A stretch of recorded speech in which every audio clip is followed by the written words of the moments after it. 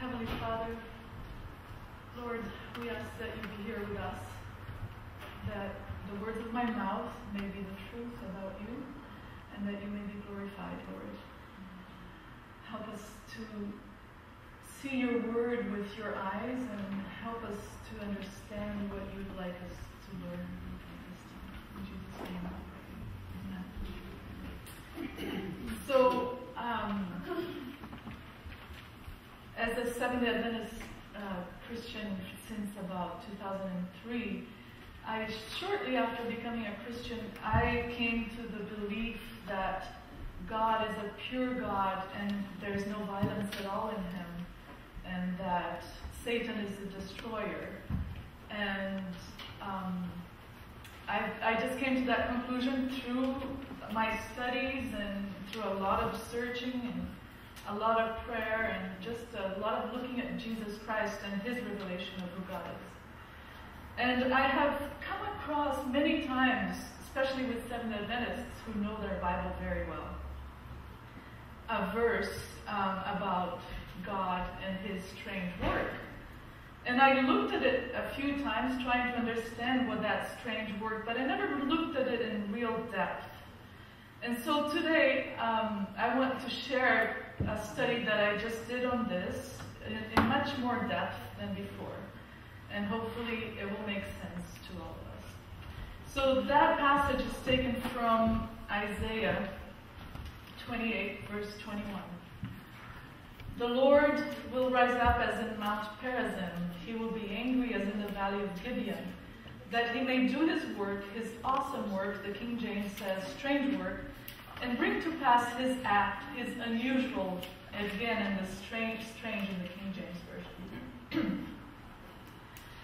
So what I'd like to do is systematically take each one of those words that I highlighted and do a little bit of research into them and into the events, into what the words mean, so that we can have an idea of when does the Lord rise up and does his strange work, how does he do it, and why does he do it.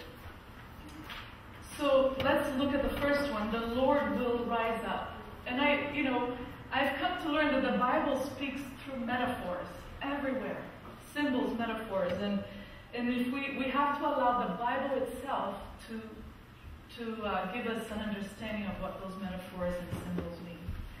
So if you look at the word, the phrase, the Lord will rise up, the first thing that came to my mind was Stephen, because when Stephen was being stoned to death, he saw Jesus standing at the right hand of God. But he, being full of the Holy Ghost, looked up steadily into heaven and saw the glory of God, and Jesus standing on the right hand of God, and said, Behold, I see the heavens opened, and the Son of Man standing on the right hand of God. And Ellen White says in Acts of the Apostles that to him the gates of heaven were ajar, and looking in he saw the glory of the courts of God, and Christ as if just risen from his throne, standing ready to sustain his servant. In words of triumph, Stephen exclaimed, Behold, I see the heavens open, and the Son of Man standing at the right hand of God.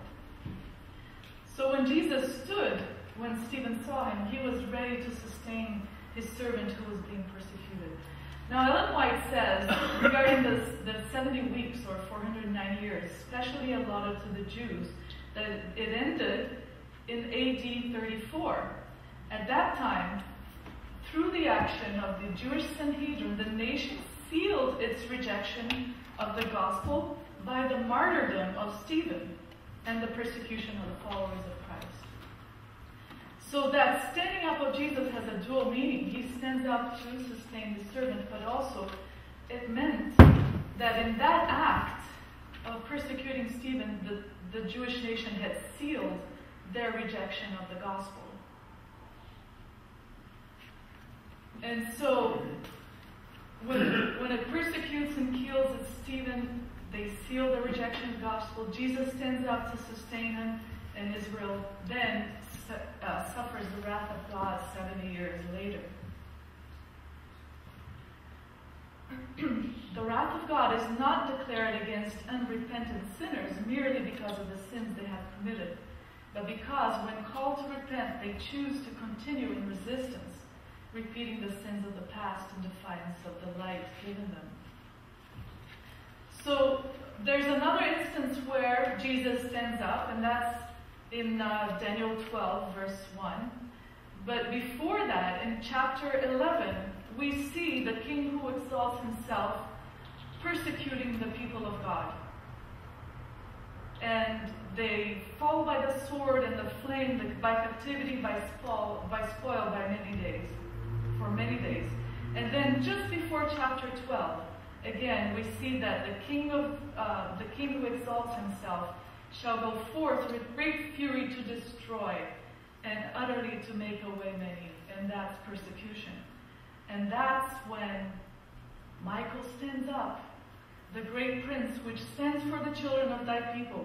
And there shall be a time of trouble, such as never was since there was a nation, even to that same time. And at that time your people shall be delivered, every one that shall be found written in the book. So when Michael stands up, the Genesis Hebrew Chaldee lexicon, and I'll be looking at quite a few words here. The word means to stand, to sustain, and to stand before a king, to serve. So Jesus, the servant, he stands up to serve. So when we read that verse, that the Lord shall rise up, shall stand at Mount Perazim, now there's a new understanding for me of what it means for him to stand. He stands to sustain his people who are being persecuted, and to defend them. So when the king who exalts himself persecutes God's people, he seals his rejection of the gospel. And Jesus stands up to sustain his people. And then there's a time of trouble such as never was, just like the destruction of Jerusalem in 70 AD. When Ellen White talked about the sealing, she saw, I'm just going to go a little faster through some of these. I'll just go here. That Jesus will pour out his wrath on those who have rejected the truth. And she saw that the anger of the nations, the wrath of God, and the time to judge the dead were separate and distinct events following each other. And also that Michael had not yet stood up, and that the time of trouble, such as never was, had not yet commenced. The nations are now getting angry, but when our high priest has finished his work in the sanctuary, he will stand up, put on the garments of vengeance, and then the 7 last plagues will be poured out. I saw that the 4 angels would hold the 4 winds until Jesus' work had been done. And then, when they let go, the 7 last plagues will come.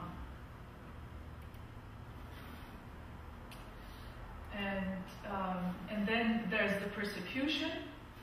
A decree went forth to slay the saints. And at that time, God is going to come to the rescue of his people. So I'm starting to see a pattern, the same mechanism that happens each time. So for the Lord will rise up, I hope that creates a new meaning for us. As in Mount Perazim, now we need to find out what happened at Mount Perazim. And we can find that out in 2 Samuel 5:17-21. Now when the Philistines heard that they had anointed David king over Israel, all the Philistines went up to search for David. And David heard of it and went down to the strongholds. So basically they're going to battle. The Philistines also went and deployed themselves in the valley of Rephaim. So David inquired of the Lord, saying, "Shall I go up against the Philistines? Will you deliver them into my hand?" And the Lord said to David, "Go up, for I will doubtless deliver the Philistines into your hand." So David went to Baal Perazim, and David defeated them there. And he said, "The Lord has broken through my enemies before me, like a breakthrough of water." Therefore he called the name of that place Baal Perazim. And they left their images there, and David and his men carried them away. So the word Baal Perazim actually means the Lord of the breaches, the breaks. And if you look at the Genesis, again, Hebrew Chaldee lexicon, It means a rupture, a breach in a wall, which is a metaphor taken from besiegers who rush into a city through the breaches in the wall in great numbers and with great violence. From the same idea is that phrase, to stand in the breach. You've heard that, to stand in the gap, to repel the enemy. And that's what Moses did in Psalm 106:23. It says that, therefore, Moses had come down from the mountain, the people were worshiping the golden calf, and the Lord said, I'm going to smite them and kill every one of them. And Moses, who has more love than God, said, no, don't do that. Right? No. But yes, Moses interfered. He prayed, and he stood in the breach, and God was able to save the people from destruction. He interceded for the people. So the breaches metaphor usually refers to a break in the wall surrounding a city, and a city is another symbol or metaphor for God's kingdom. And there it is. So once you have that breach, the enemy comes in like a flood and takes over the city. So at Mount Perazim, that's what happened. There was a breach and the enemy came in. There was a breach in the Philistines. I mean, they had, well, we'll see the whole thing in a little bit. So the wall is another metaphor in the Bible for something that protects us. We're inside the city and the wall protects us from the enemy. And the metaphor is that it's explained in Isaiah 26. In that day shall this song be sung in the land of Judah. We have a strong city. Salvation will God appoint for walls and bulwarks. And also in Isaiah 60:18. Violence shall no more be heard in thy land, wasting nor destruction within thy borders, but thou shalt call thy walls salvation. And so, what is salvation? The gospel is our salvation, right? The good news that Jesus came to tell us. The law that he came to exalt. And so the wall is usually referred to God's law, because as we'll see, when we step outside of God's law, then we make a breach in the wall and the enemy can come in and get us. It's as if we move ourselves away from God's jurisdiction, and then the enemy has power over us. And so there it is, the breach in the wall, and the wall protects us. It's a matter of jurisdiction.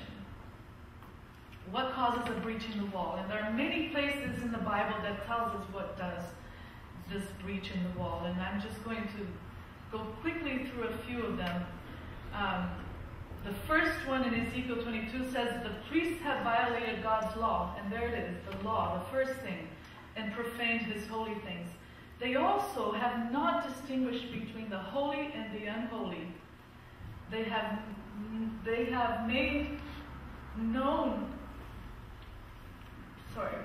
not made known the difference between the clean and the unclean. They have hidden their eyes from his Sabbath so that he is profaned among them. The princes in her midst are like wolves, which is, again, a symbol of violence. They tear up the prey to shed blood. They destroy the people. They get dishonest gain. Her prophets plaster them with untempered mortar, seeing false visions, and divining lies for them, saying, thus says the Lord, when the Lord had not spoken. So they tear the prey to shed blood, destroy the people, get dishonest gain, and so forth. Also, the people of the land have used oppressions. They have committed robbery. You can see all transgression of the law of love, and on and on. Mistreated the poor, wrongfully oppressed the stranger. So how is the breach made? When we use our power to shed blood, when we make light of father and mother, any of the commandments, when we break the law, when we live outside of love, oppress the stranger, and so forth. And it goes on and on. So I'm just going to go very quickly, and it's all there. All the things that refer to the Ten Commandments as well. So Therefore, this is what the Lord says. Because you despise this word, and trust in oppression and perversity, and rely on them, therefore, this iniquity shall be to you like a breach ready to fall, a bulge in a high wall, whose breaking comes suddenly in an instant.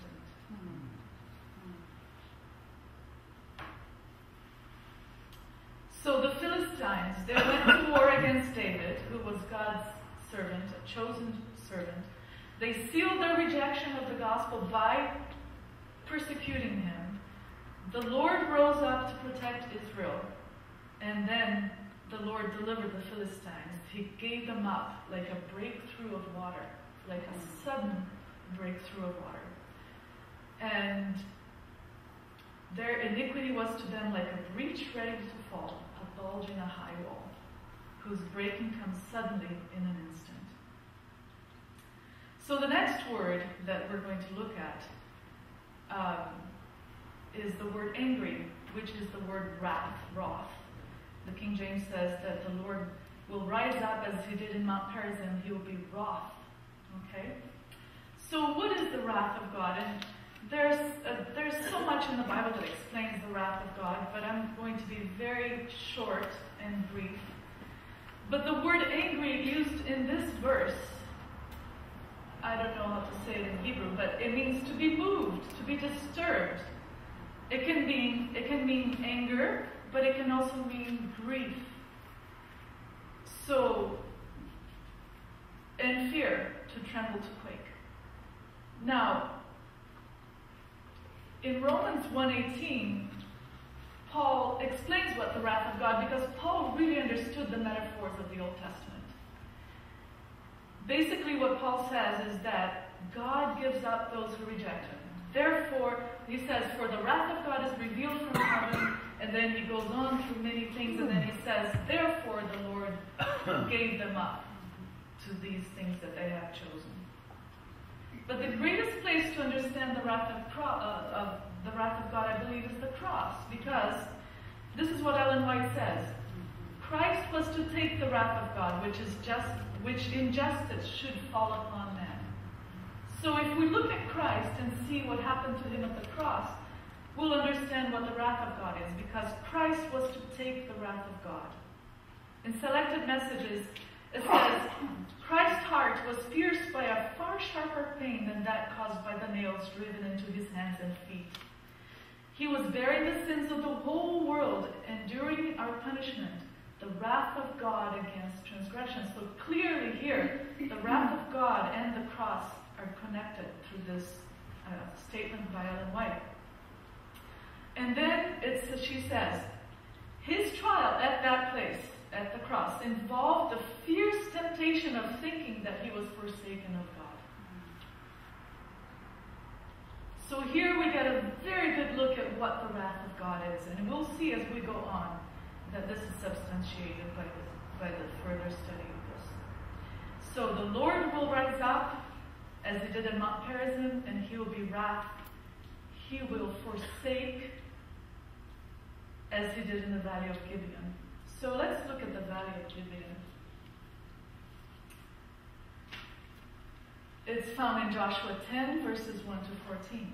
Now it came to pass, when Adonizedek, king of Jerusalem, had heard that Joshua had taken the city of Ai, and had utterly destroyed it, as he had done to Jericho and her king, so he had done to Ai and her king, and how the inhabitants of Gibeon had made peace with Israel, and were among them, that they feared greatly, because Gibeon was a great city, as one of the royal cities, and because it was greater than Ai, and all the men thereof were mighty.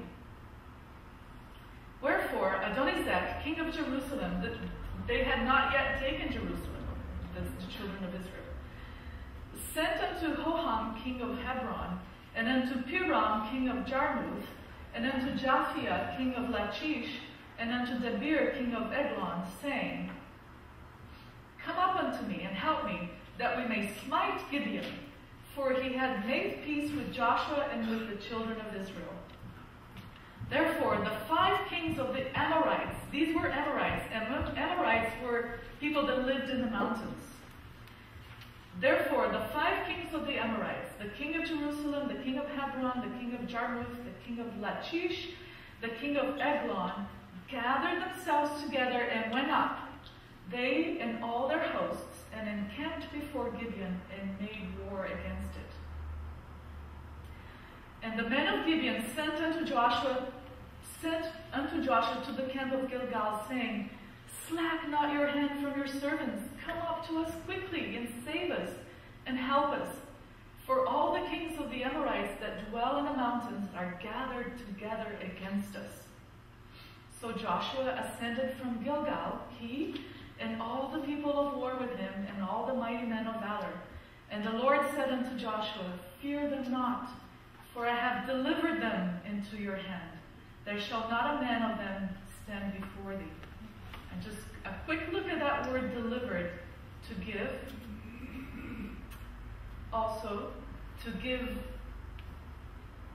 anyone into custody, and to allow or to permit. So, the Lord is going to give the Amorites, he's going to give them into custody to another master. He's also going to allow or permit something to happen.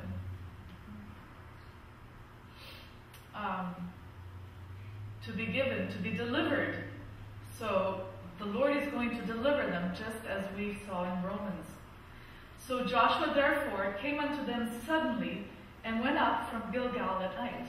And the Lord discomfited them before Israel, and slew them with a great slaughter at Gibeon, and chased them along the way that goes up to Beth-horon, and smote them to Azekah and unto Makkedah. So what the Lord did was he discomfited them. And we'd have to see what that means.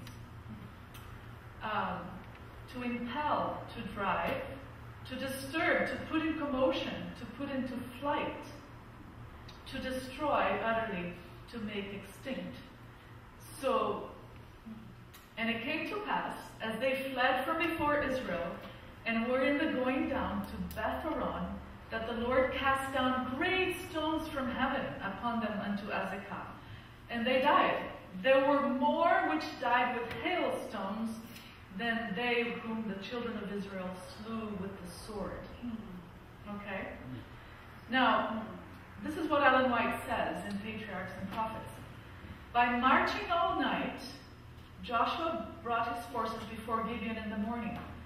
Scarcely had the Confederate princes mustered their armies about the city when Joshua was upon them. The attack resulted in utter discomfiture of the assailants. The immense host fled before Joshua up the mountain pass. They were in complete confusion and they were in fear. And having gained the height, when they got up there, they rushed down the precipitous descent upon the other side. Here a fierce hailstorm burst upon them. The Lord cast down great stones from heaven. They were more which died with hailstones than they whom the children of Israel slew with the sword. Now, in Counsels on Health, curiously enough, Ellen White says this: Satan works through the elements also to garner his harvest of unprepared souls. He has studied the secrets of the laboratories of nature, and he uses all his power to control the elements as far as God allows. When he was suffered to afflict Job, how quickly flocks and herds, servants, houses, children were swept away, one trouble succeeding another in a moment. It is God that shields his creatures, and these are not just the children of Israel, but his creatures, all of us, all human beings, and hedges them in from the power of the destroyer. But the Christian world have shown contempt for the law of Jehovah, and the Lord will do just what he has declared that he would do. He will withdraw his blessings from the earth and remove his protecting care from those who are rebelling against his law, and teaching his law and teaching and forcing others to do the same. Satan has control of all whom God does not specially guard.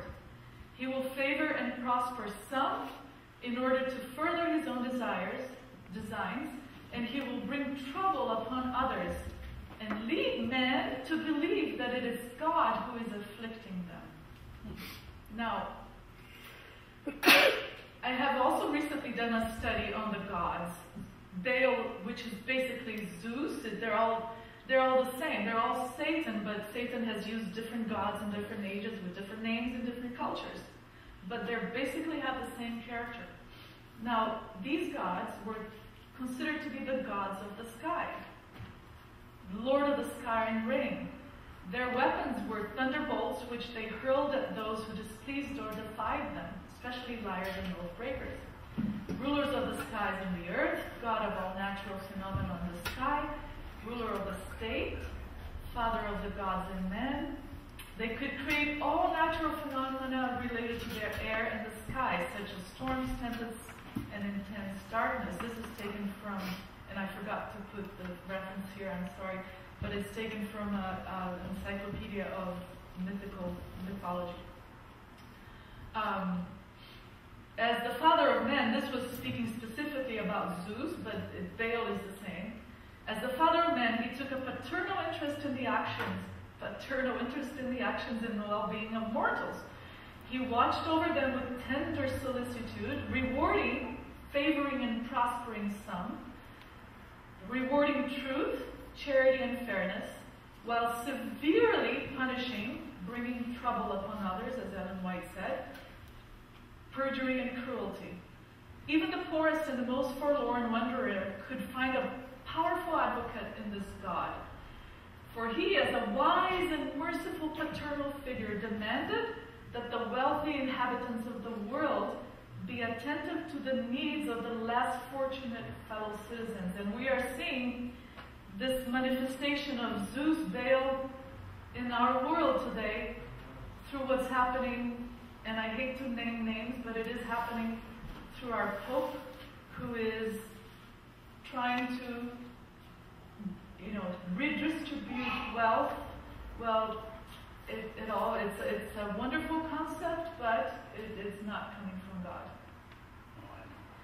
400 years earlier, in Genesis, 400 years before the Amorites attacked David, God had given Abraham a dream. He had said, now when the sun was going down, a deep sleep fell upon Abram. He wasn't even Abraham yet, he was Abram.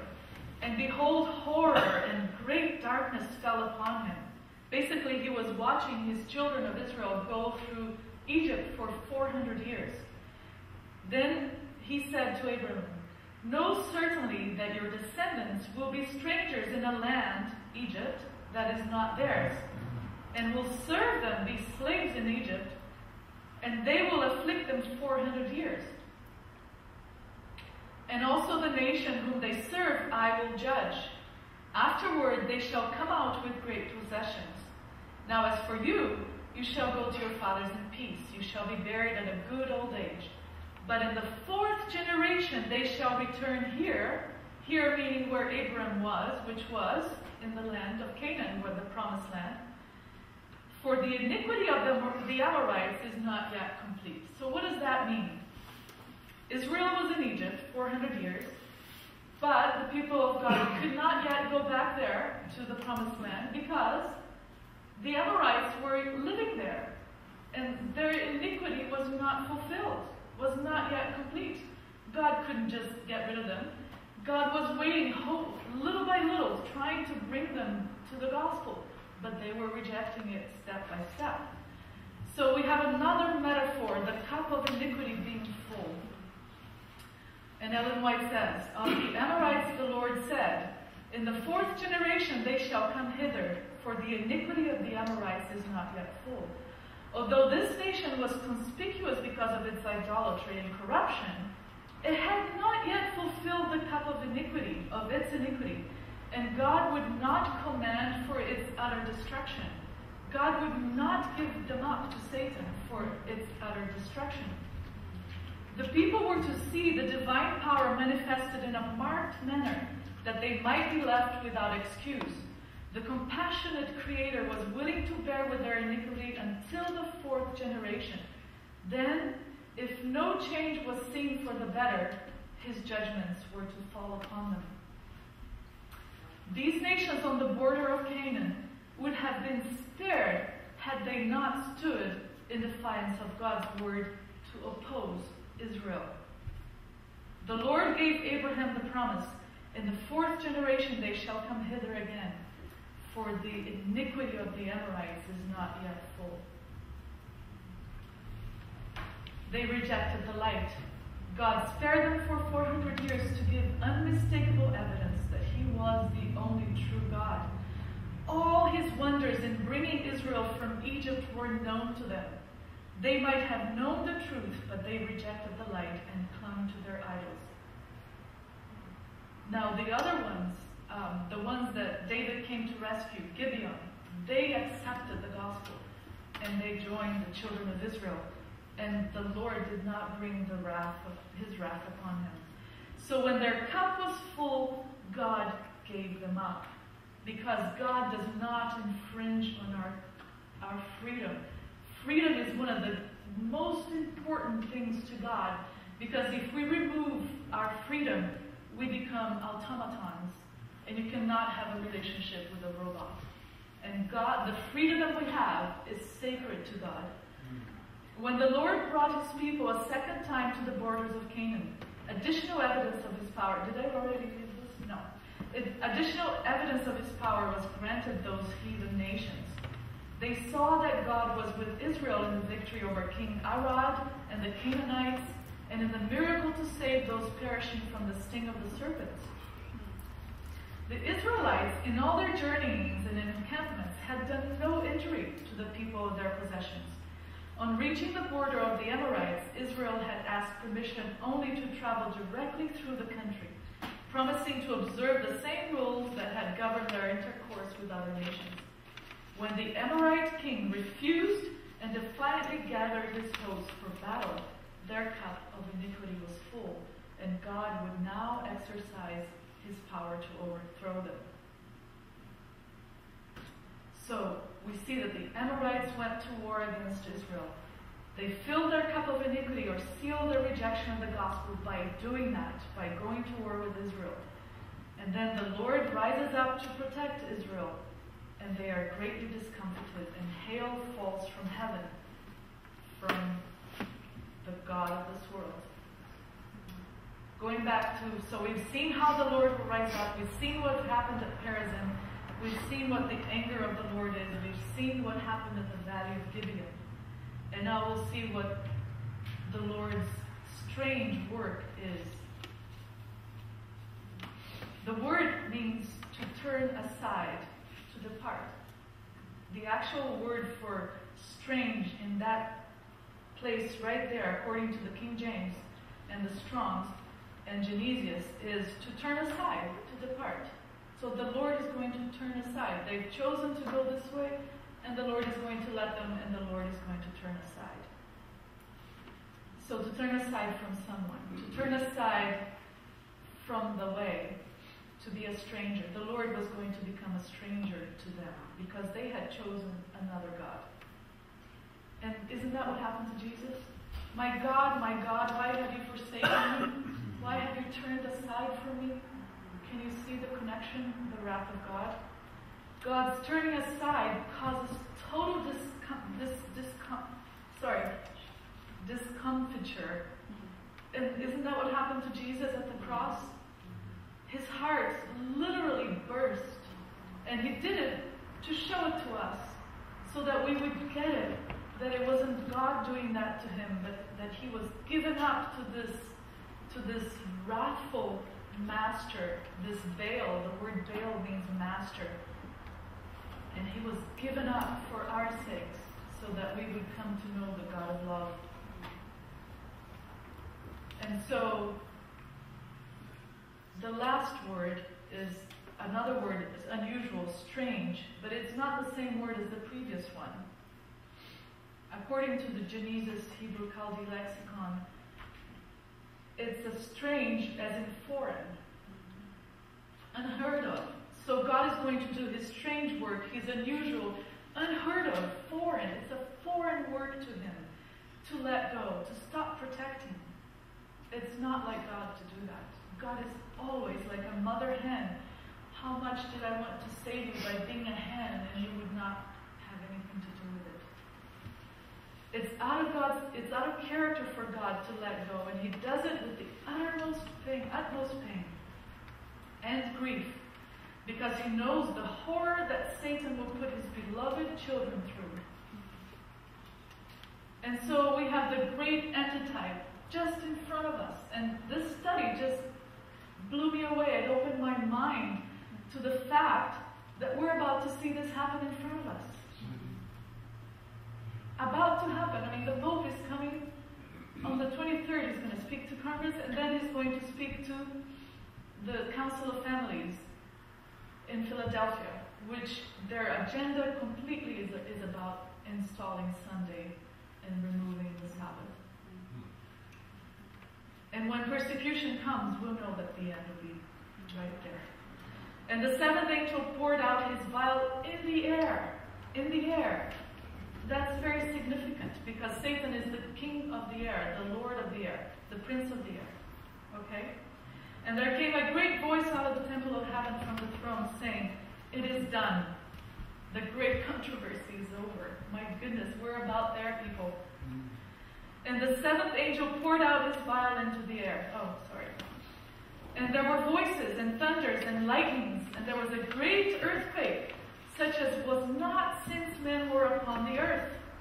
So mighty an earthquake and so great. We've never seen anything like this. All of these types that we've been looking at today, the Amorites, the Philistines, they're nothing compared to what's going to happen in our future. And the great city was divided into 3 parts, and the cities of the nations fell. And great Babylon came in remembrance before God, to give unto her the cup of the wine of the fierceness of His wrath. Unmixed, there is no more mercy, because they have rejected mercy. And every island fled away, and the mountains were not found. And there fell upon men a great hail out of heaven. Does that remind you of something? Right? Gibeon, they went up the hill, up the mountains, and as they were coming down the other side, great hail fell upon them. Every stone about the weight of a talent. And men blasphemed God because of the plague of hail. What does that mean? They blasphemed God because they think He is doing it. They are blaspheming His name because they're saying, "Why are you doing this to us?" But He has nothing to do with it. And so we see that in our near future, the king who exalts himself is going to persecute God's people on the Sunday Sabbath issue. He's going to be sealing his rejection of the gospel in that act.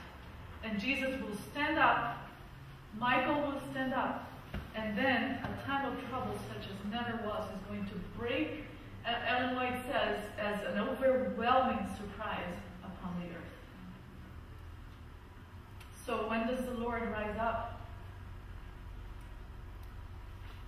When a nation seals its rejection of the gospel by going to war against people, He rises up to sustain, protect, save His people. But at the same time, He lets go. The rejection of the gospel manifests itself as a persecution of God's people through everything we've seen today. And so Jesus rises up to sustain. The Lord turns aside, departs from the rejectors of His grace, when the cup of their iniquity is full. He has given every chance for them to accept the God of love, the God of Jesus Christ, who gave His life so that we may come to this understanding that God is light, and in Him there is no darkness at all. Then there is utter confusion and discomfiture, and the destroyer is given complete freedom to work out his own will. And so, at this time, I'd like to play a little mini cartoon that I've been putting together for the last few weeks. As a medium, I'm trying to find a medium that maybe I can reach people with the message. And so, if we could just have the lights off, and then if Don can play that.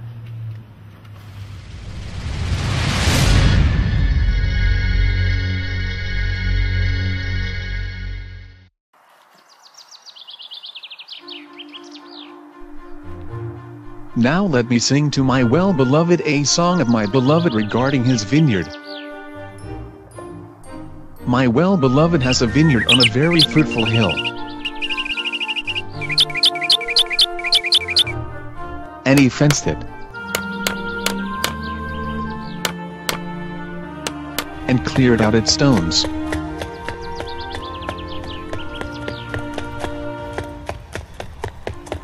and planted it with the choicest vine.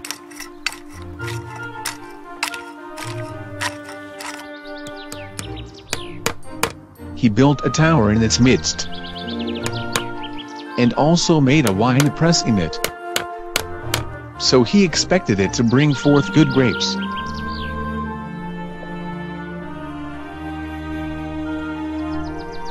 But it brought forth wild grapes.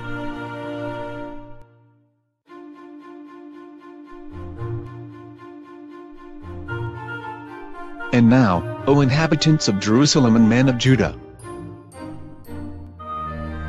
judge, please, between me and my vineyard. What more could have been done to my vineyard that I have not done in it? Why then, when I expected it to bring forth good grapes, did it bring forth wild grapes? And now, please let me tell you what I will do to my vineyard. I will take away its hedge, and it shall be burned, and break down its wall, and it shall be trampled down.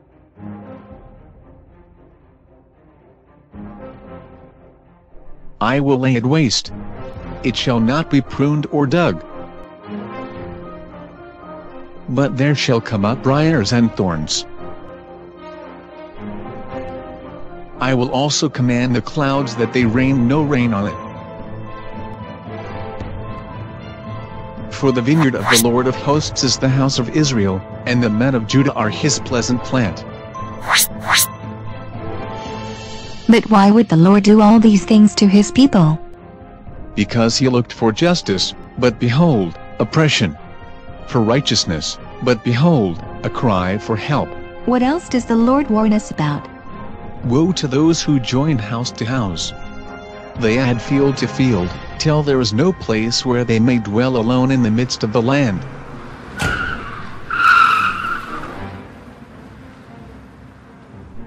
Woe to those who rise early in the morning, that they may follow intoxicating drink, who continue until night, till wine inflames them. The harp and the strings, the tambourine flute, and wine are in their feasts. But they do not regard the work of the Lord, nor consider the operation of his hands. Woe to those who draw iniquity with cords of vanity, and sin as if with a cart rope.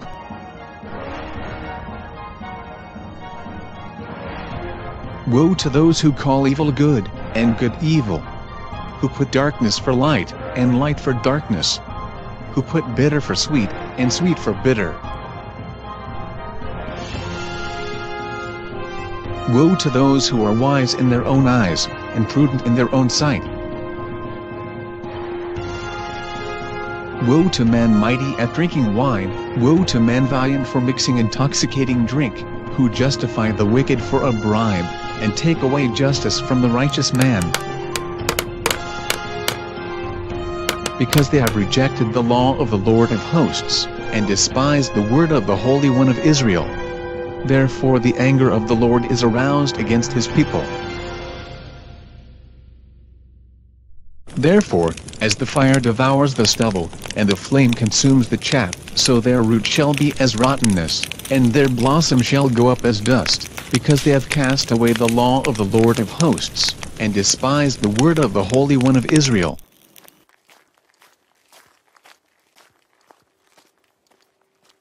More and more the world is setting at naught the claims of God. Men have become bold in transgression.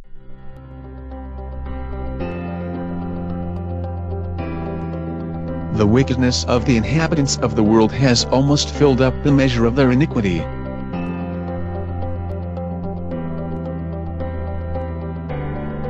This earth has almost reached the place where God will permit the destroyer to work his will upon it.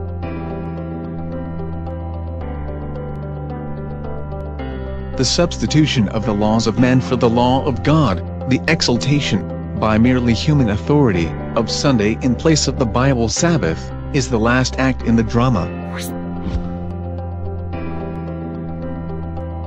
When this substitution becomes universal, God will reveal himself.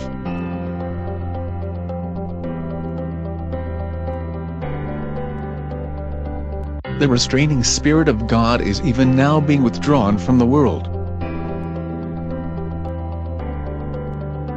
Hurricanes, storms, tempests, fire and flood, disasters by sea and land, follow each other in quick succession. Science seeks to explain all these. The signs thickening around us, telling of the near approach of the Son of God, are attributed to any other than the true cause. Men cannot discern the sentinel angels restraining the four winds that they shall not blow until the servants of God are sealed. But when God shall bid his angels loose the winds, there shall be such a scene of strife as no pen can picture. 2,000 years ago, while beholding the impending destruction of Jerusalem, the Lord's eyes filled with tears. His body rocked to and fro like a tree before the tempest, and a wail of anguish burst from his quivering lips, as if from the depths of a broken heart. The Lord is slow to let go of those he loves with an infinite love, but he will honor each one's precious freedom, and will at last do his act, his strange act of letting go of his protection of those who reject his grace. Now is the day of salvation, now is the accepted time. Come, now, and let us reason together, says the Lord. Though your sins be as scarlet, they shall be as white as snow. Though they be red like crimson, they shall be as wool. If ye be willing and obedient, ye shall eat the good of the land. But if you refuse and rebel, you shall be devoured with the sword. For the mouth of the Lord has spoken it.